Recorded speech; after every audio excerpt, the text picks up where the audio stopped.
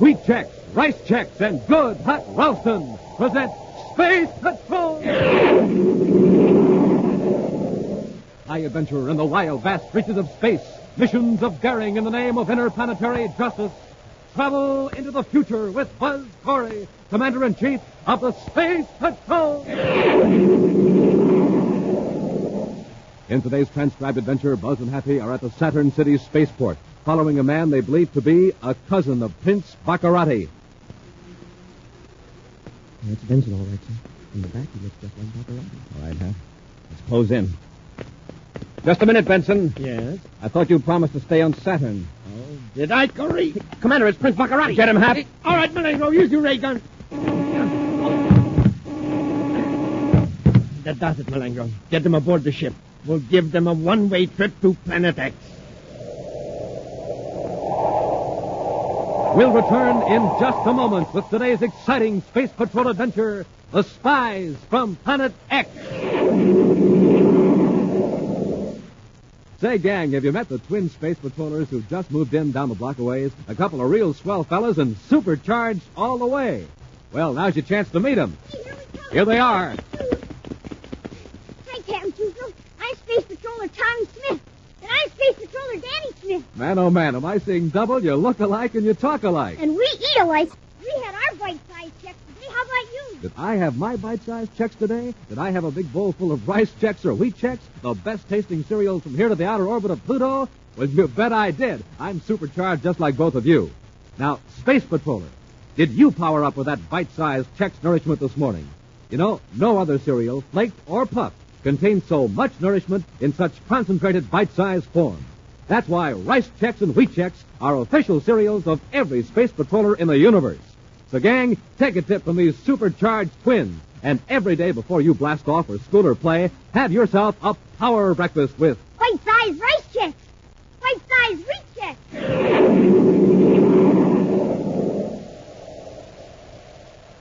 And now, today's Space Patrol adventure, The Spies from Planet X. In recent weeks, Buzz has successfully thwarted attempts by Prince Baccarati to sabotage United Planet's defenses.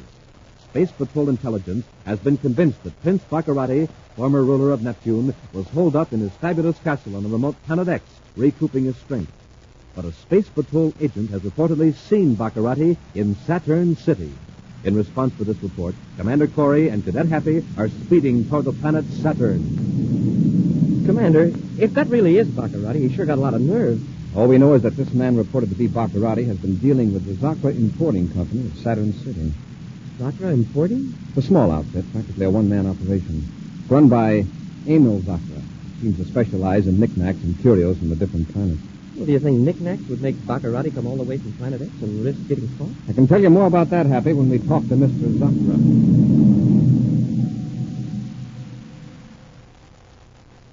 A few hours later, Buzz and Happy walked down a small side street in Saturn City.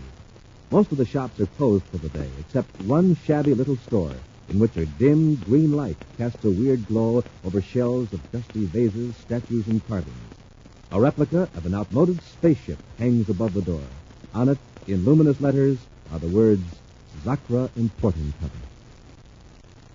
Here we are, Happy. I don't see anyone inside. Maybe they're closed. Try the door. It's open. Somebody must be here. Let's go in.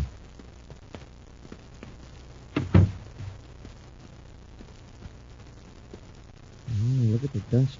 I wouldn't say business was exactly booming. Anybody here? Let's try the back room. Uh-oh. Commander, look. The man on the floor behind the counter. I'm still breathing. He'll be all right. Somebody struck him with a blunt object. Is it Zakra? I don't know. Somebody's coming. Look behind this curtain, see? It's Baccarati. Hold it, Baccarati. Huh? You came back to finish the job, I suppose. Job? I don't know what you're talking about. His voice, sir. His voice is different. But he looks like Baccarati. What's your name? Right. Baccarat. Huh? I'm surprised to hear that name after all these years. Most people know me as Benz and Thomas Benz. Are you related to Prince Baccarati? My cousin. An unfortunate family resemblance. I see. Well, take a look behind that counter and see if that man resembles anyone you know. Hey, Doctor, what happened? You thought perhaps you could tell us. Why would I? What are you doing here, Mr. Benson? I was to see Doctor on business. Were you expecting your cousin? No, I should say not. All right, Benson. We're going to get Mr. Zucker to a doctor, and we'll have a little talk at Space Patrol headquarters. While Cadet Happy scans the files for information on Thomas Benson, Commander Corey at Saturn City headquarters questions the man who bears such a striking physical resemblance to the evil Prince Baccarati. And you know absolutely nothing of your cousin's whereabouts. Nothing, Commander. We haven't had any contact since he was forced to leave Neptune. We were never very friendly, even as boys. And your home is on Neptune. You're just visiting Saturn. Yes, a business trip. He's been here about a week. I've completed the check, Commander. Thanks, Happy. Well, that'll be all, Mr. Benson, for the time being. Oh, you plan to be in Saturn City for a while? Why, yes. Yes, I do, Commander. I'm at the Alcor Hotel. Good. I may want to talk to you some more. Call me any time. Good night, Commander. Good night. Yeah. That isn't the craziest thing. That guy's a dead ringer from Baccarati, but he sounds different and acts different. What did you find out, Happy? He's Thomas Benson, engaged in the manufacturing business on Neptune. First cousin of Prince Baccarati. Go on. Changed his name from Baccarati to Benson, and this will kill you, sir. At Prince Baccarati's request to save the family from embarrassment. Oh? Yeah, the prince didn't want to be disgraced by a cousin who worked. Does Benson have any criminal record? No, sir. Spends his spare time collecting little statuettes, Mercury jade mostly. Well, what about Zucker? Well, he'll pull through all right, sir, but he's still in a coma. He hasn't got a record either. I was hoping this cousin might be an important link in Prince Baccarati's spy ring. Somehow, Baccarati manages to get information to and from the United Planets and Planet X. Yeah, and with the spacephone channels being monitored the way they are, and Planet X almost blocked. There's a leak somewhere, Happy. Well, it sure isn't Benson. Why, in a whole week, Benson's Space Patrol guard didn't see anyone get through to Benson that didn't have proper identification. Space Patrol guard? Yes, sir. Benson asked for special protection around his home in Neptune City a couple of weeks ago. Why does he want special protection? Well, he told the Neptune City chief he'd received an anonymous threat. Well, after a week, the chief figured it was just a crank and called the patrol off. Why didn't you mention that before, Happy? Well, gee, sir, I guess I figured it wasn't important. If Baccarati's cousin was spying for the prince, he wouldn't ask for Space Patrol protection, would he? Or would he? Well, we're in Saturn City, Hap. I think we'll keep an eye on Thomas Benson. Meanwhile, far out in space, avoiding the regular space lanes, a space cruiser races toward Saturn. In it are Prince Baccarati and his scientific aide, Dr. Malengro. Your disguise is excellent, Your Highness. If I hadn't helped you make up, I swear I'd never recognize you. We'll pass a casual inspection. And since the Space Patrol has no reason to suspect that I'll be on Saturn, we'll have no trouble. Suppose your cousin Thomas doesn't have the jewels with him on Saturn. Of course he's got them. That's why he left Neptune and came to Saturn to hide the jewels. I know those threats would worry him, and when a man like my cousin is frightened, he doesn't trust his own judgment from one minute to the next. In trying to find a safer place for the jewels, he practically brings them out into the open. That's right. He thought it would be clever to conceal millions worth of jewels with a dealer in worthless junk like Zakra. But evidently, Zakra knew nothing of the gems. I'm sure your agent could have made him talk. My men bungled there. You should have known my cousin wouldn't trust a small shopkeeper with that much treasure. What Thomas had in mind probably was to conceal the gems in various bric-a-brac without Zakra's knowledge. My agent should never have struck Zakra. At least, not until he was sure Thomas has completed his arrangements. Yes, Excellency. Now your cousin will be frightened away. But we'll get the jewels all right, Malenga. I've got to. I need them to pay off my agent. And to buy information, I need to keep ahead of Commander Corey. Of course, Your Highness. We're 5 minutes out of Saturn today. You've made excellent time from Planet X, Your Highness. We don't have much to spare. Knowing Thomas the way I do, he's probably getting ready to leave Saturn to look for another place to hide his jewels.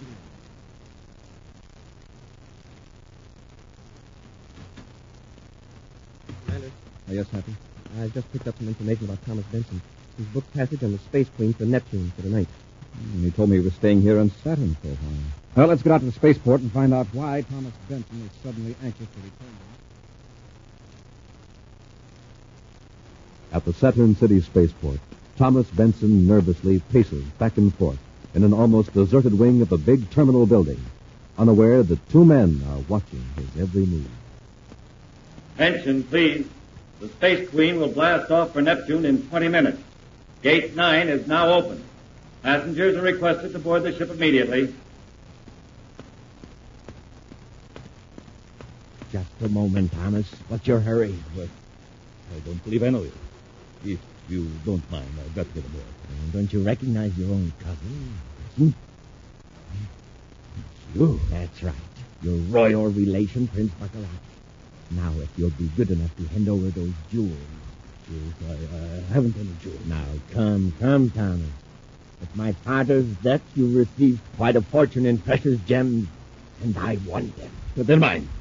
He willed them to me. He willed them to Baccarati. You have renounced our noble name. You're no Baccarati, you're just plain Thomas Benson. Now I need those jewels to restore the name Baccarati to its former luster in the solar system. You're mad. All geniuses are considered mad by the ordinary, and the stupid. I can put those gems to good use, Thomas. Now hand them over. You don't think I'd be carrying them with me? Perhaps not. And you're anxious to get back to Neptune. Therefore, the jewels are still there. Very well. I'll take you to Neptune in my ship. Oh, you can't. You're wanted by the Space Patrol if they catch you. They won't catch me. You didn't recognize me, my own cousin. And Commander Corey walked within 20 feet of me while he was following you. Corey is here at the terminal? Yes. Good. You can't possibly take me away with Corey here. Oh, and he knows who you are. He doesn't think you're Prince Baccarat. He knows who I am. And if you try to force me... I have an idea. Get into this vacant room over there. We'll change clothes. And I'll remove this disguise. Hurry up. Or will I have to use this? Attention, please. Gate 9 will close in 1 minute. Passengers bound for Neptune on the Space Queen must board the ship immediately. What happened to Benson, sir? You think he told? He may have. If he leaves the terminal, he'll be followed. Commander, going through that other gate. Is that Benson? Right. That gate leads to the private cruiser blast-off ramps. Oh, that Benson's pulling a fast one, huh? Come on, Hap, let's follow him.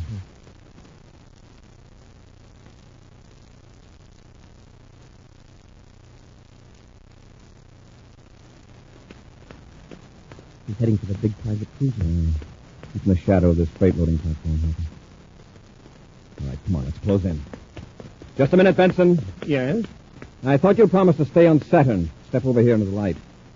Anything to oblige, Corey? Commander, it's Prince Baccarati. Get him, Hap. All right, Malenko, use your ray gun.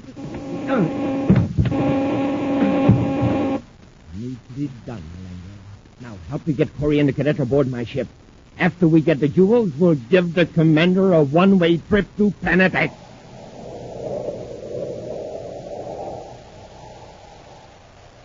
We'll return to Space Patrol in just a moment.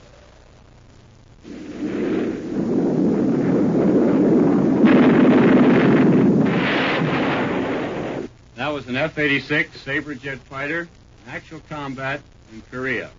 I'm George Welch, Chief Test Pilot of the Sabre jet at North American Aviation in Los Angeles. The Sabre is 37 feet long, weight 8 tons. The wings are swept back at a 35-degree angle, and their span is 37 feet.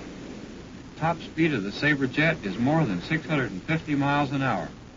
I was lucky enough to make the first flight in the F-86 Sabre jet. The first time up, for the 50th, every flight is important. That's why I have to keep in top shape. I like to eat good food with lots of energy in it. Rice Chex and Wheat Chex meet that test, and they taste exactly right. I think you'll like them, too. No other cereal, puffed or flaked, contains so much nourishment in such concentrated bite-sized form. Rice Chex, Wheat Chex.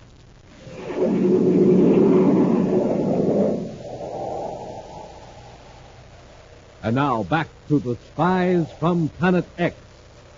Prince Baccarati donned a disguise and came to Saturn to steal a fortune in precious gems from his cousin Thomas Benson, who closely resembles the evil prince. Thinking they were following Benson, Buzz and Happy were overpowered by Baccarati and Dr. Malengro, and now are captives in the prince's private cruiser heading toward Neptune. In the compartment with them is their fellow prisoner, Thomas Benson. I'm telling you the truth, Commander. I was only going back to Neptune to protect my troops. Why didn't you tell me that before? I realized I should have told you everything, but I didn't want to bring my cousin's name into it. You see, I managed to live down the fact that I'm a Baccarat. I wanted to avoid unpleasant publicity. Someone's outside the door. I could only work my hands free. Take it easy, Hap. Gentlemen, are you enjoying the trip? Well, Baccarati, going to a masquerade? I've resumed my disguise. You see, we'll be landing on Neptune in a few minutes. And after my cousin gives me the jewels from his vault, I shall remove my disguise and return to my ship as Cousin Tom. You're going to leave me in Neptune City, then? Yes. When I have the jewels, you'll be of no further use to me, cousin. Why do you need the jewels, Baccarati? I understood you were rich. Yes, but it costs quite a bit to maintain my spy system on the United Planets, Commander. And you must admit, it's quite effective. It has been so far, Baccarati. Frankly, I don't see how you do it. I mean, maintain contact between Planet X and your agent. I might as well tell you, Corey, since there is nothing you can do about it. I have a robot receiving station on Saturn's 8th moon. Funny we haven't picked up any messages from it. Not at all. You see, there are no transmitters at the station, merely receivers. But what good does it do for a robot just to receive messages? They're recorded on tape and automatically indexed electronically for the agent they're intended for. And your spies visit moon number 8 in spaceships, get their information and instructions, and go back to work. Exactly. An occasional innocent-looking prospecting ship visiting the deserted moon never arouses suspicion. Very clever, Baccarati. Thank you, Commander. Now, Cousin Thomas, I'll release you. We're about to land, Corey. You and the cadet will remain in the ship till I return. Dr. Malengro will see that you're come.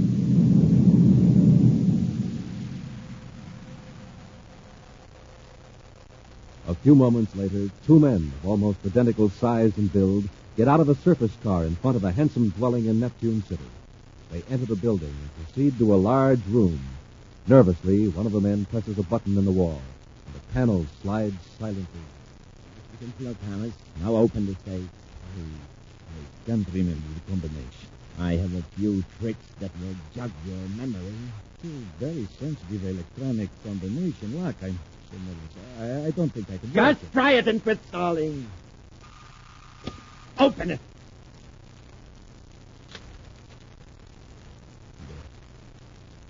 The jewels are in that enduring box.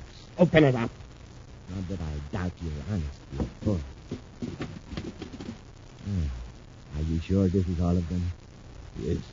All right. I'll be running along now, Thomas. First, I'll take the precaution of using this ray gun on you. After all, I couldn't have you spreading an alarm till I am safely on my way back to Planet X.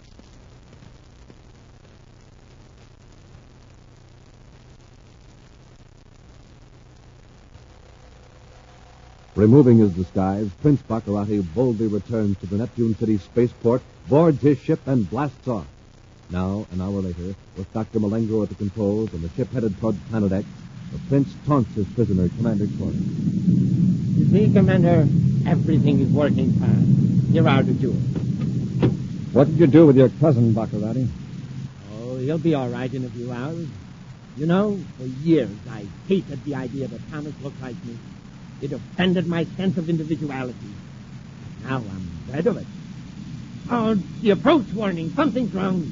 Space Patrol ship approaching at 2 o'clock, Your Highness. What are your orders? Space Patrol ship? Confounded. Thomas couldn't have put an alarm in this quickly. Hurry, come out front with me. Get moving.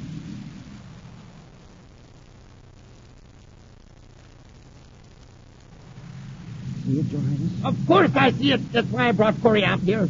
We can use him to persuade the ship not to fire on us. Excellent idea, Your Highness. Wait. That's a robot scout ship. That's right, Baccarati. It's sending out electronic information on your position and vector. I'll fix that, Malengro.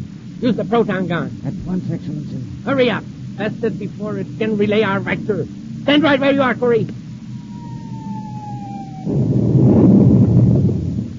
I got it, Your Highness. Blown through bits. Good work, Malengo. It certainly is. Now there won't be any doubt that patrol ships will come after you. What do you mean? When that robot ship stops sending a space phone signal, a squadron will immediately come here to investigate. Malengo, change our vector. Where to, Your Highness? Any place but toward Planet X. I know. Head for Saturn moon number 8. I can hide out there till we learn it's safe to return to Planet X. Come on, Corey, back to your compartment.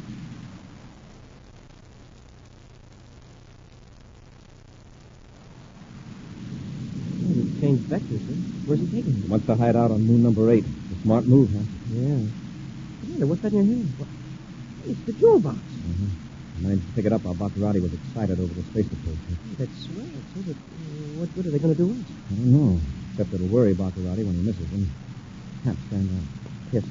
There's a locker under that seat. See if we can get it open. There's only some weapons in here. Just some spacesuits and a few tools. How many spacesuits? 3. And here's an Acamo torch. Hey, we could cut our way out of the compartment and rush Baccarati and Malenko. And they're armed. If we failed, it would be our last chance. With these spacesuits, maybe we could get out of the ship. I know, through the cargo loading tube. Happy, get those suits out. I'll go to work in the door with the Acamo torch. And take the spacephone out of the third suit.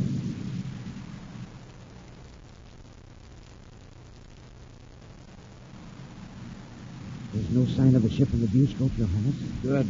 And we've thrown them out. If we can reach moon number 8, we'll be in the clear. Commander Corey calling all space patrol units to the Neptune, Jupiter, Saturn sectors.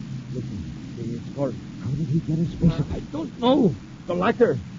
He got into the locker. Those extra spacesuits. Come on, we got to stop him. Commander Corey to all space patrol units. Vince Baccarati is heading towards Saturn moon number 8 in a private cruiser. Be careful. The ship is armed with a proton gun. They're gone. They're out of the compartment. Your Highness, they must have left the ship, the cargo chute. They've escaped. Wait. Back to the control compartment. Hurry. I'm unable to give the registry number of Baccarati's ship, but it's a Class B cruiser. This vector is approximately 40 degrees sun-regulus orientation. Confound it, Malengo. He'll have every ship in the universe after us. Your Highness, look out the starboard viewport. There they are. I knew it. They're floating along with the ship. Now, what is Alfred Corey's call? I hope they haven't heard him yet. But they will, soon enough. The proton gun. That will fix him. But, Your Highness... Get out of my way. We got to stop Corey. And that proton gun will do the trick. Your Highness will only... Attention all space patrol units. This is an emergency. This will silence him. Commander Corey calling all units. This is an emergency. He's without a trace. Both of them. That will take care of Corey from here. If we can't continue to moon number 8, someone may have heard his spacesuit. We'll change vector again. Perhaps we can proceed directly to Planet X. The space patrol will be... Oh, no. What's the matter, Your Highness? The jewel. Where is the jewel box? I had it in my hand a while ago. That's what I was trying to tell you, Your Highness.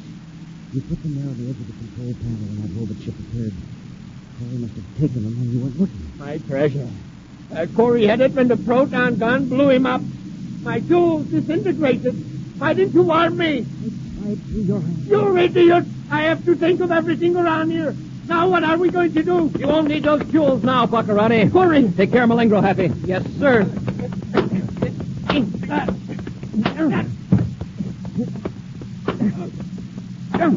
All right, Baccarati. Are you going to be sensible, or shall I fix it so nobody will mistake you for your cousin? You win, Corey. I've had enough. You covered, Happy? Yes. I thought you were in those spacesuits. Sure you did. I didn't want you searching the ship for the spacephone I was really using, so I used 2 suits as decoys. We're heading for moon number 8. You're going to show me that robot receiving station, Baccarati.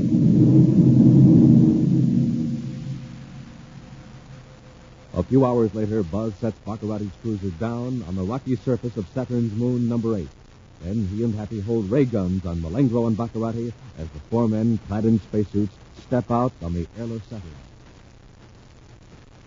Keep moving, Baccarati. Stand at the foot of this big cliff, Corey. You and Malengo go first. Watch your step, Happy. That's quite a drop. Move along, Malengo. You're in my way. Your Highness. Baccarati, grab Malengo. He's falling. Oh! Grab that ledge. He's got it, sir. All right. Steady now, Malengo. I've got hold of your arm. Hang on to me. Yes, sir. All right, now. Pull. I've got you, sir.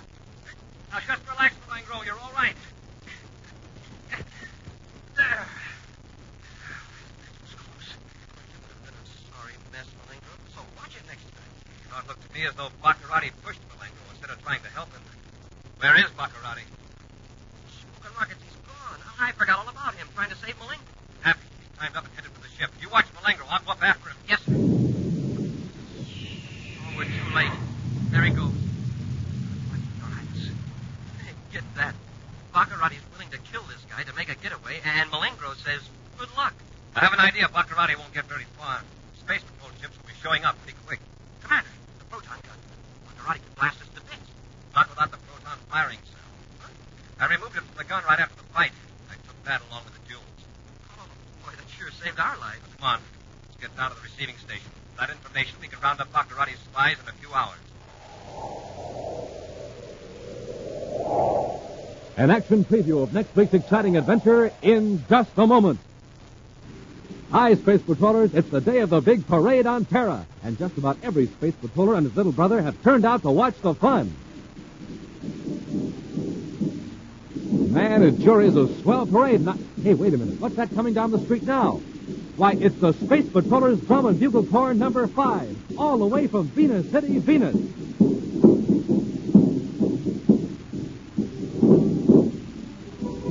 Wow, just listen to those supercharged bugles and hear those supercharged drums. One thing for sure, these Space Patrollers had their bite-sized checks today. And how about you, gang? You know, the best way in the universe to start off the day is with a big bowl full of bite-sized rice checks or wheat checks. Because no other cereal, flake, or puff contains so much energy in such concentrated bite-sized form. Yes, sir, you're packing in plenty of vitamins and minerals with every delicious bite you take. And that means Energy Plus for you. And remember, Space Patrollers, September is Better Breakfast Month. Getting a good, big breakfast every morning is important because you haven't had anything to eat for hours and hours. So before you march off for the day, have yourself a better breakfast, a real Space Patrol breakfast with rice checks or wheat checks. And now, a preview of next week's exciting Space Patrol adventure. Buzz and Happy have trapped one of Prince Baccarati's spies in a sub-basement in Jupiter City. It's no use, Happy. We can never break it down. That's right, Corey. You can't escape. Coming from that speaker up there. Cirkin, listen to me. You listen to me. I'm getting off this planet, Corey. Prince Baccarati tipped me off that a guided missile has been launched toward Jupiter City. There's nothing you can do to stop it. Be sure to join us again next week for the thrilling story, Target Jupiter, when wheat checks, rice checks, and good hot Ralston again present Space Patrol! Space Patrol, created by Mike Moser, starring Ed Kemmer as Commander Corey and Lynn Osborne as Cadet Happy, was written by Lou Houston, produced and directed by Larry Robertson, executive producer Mike Devery. Other players were Bela Kovacs, Norman Jolly, Ken Mayer, and Dick Beals. Dick Tufeld speaking. Now, don't forget to tune in next Saturday and every Saturday when wheat checks, rice checks, and good hot Ralston again present Space Patrol! And be sure to see another exciting Space Patrol program on your local ABC television station. Consult your local paper for time and channel. This program is broadcast to our armed forces overseas through the worldwide facilities of the Armed Forces Radio Service. Space Patrol came to you transcribed from Hollywood. This is ABC Radio Network.